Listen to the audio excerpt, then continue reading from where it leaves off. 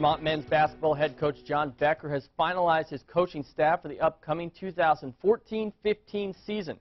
Becker promoted former UVM player Ryan Schneider from Director of Basketball Operations to assistant coach, and has hired Hamlet Tibbs as a new assistant coach as well, with Greg Snyder taking over as the new Director of Basketball Operations. Tibbs comes to UVM after 5 seasons coaching at the Albany Academy. Snyder comes to Catamount Country after 1 season as the head varsity basketball coach at St. Mark's School in Southborough, Mass. Snyder began his coaching career as an assistant at his alma mater at SUNY Potsdam, where he earned an undergraduate degree there in 2005. The school's men's soccer team is ready to kick the ball around on the pitch with an actual opponent, and after a long preseason, that will come on Friday. The guys had their final practice at Virtue Field this afternoon before hitting the road for James Madison College this weekend.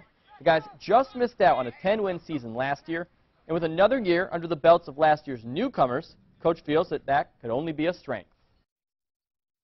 These guys came in and filled in nicely early on and did a really good job, and towards the end of the year they just tired, and our discipline wasn't where it needed to be, but you have to go through that, and the guys I think have learned a lot from that, and a lot of the conversations have been about being consistent and getting off to a good start but finishing stronger than we start.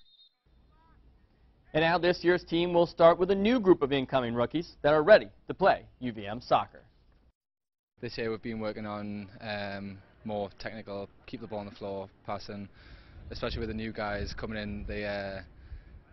That's already their style, so that's what we have been working on. Trying to play as technical as possible, keep the ball, but at the same time be able to get the goal pretty quickly when we need to be, which is it's pretty dangerous when we're clicking on all cylinders. And that's what Coach hopes for his team to be doing all season long. They kick off the 2014 season at James Madison on Friday night under the lights.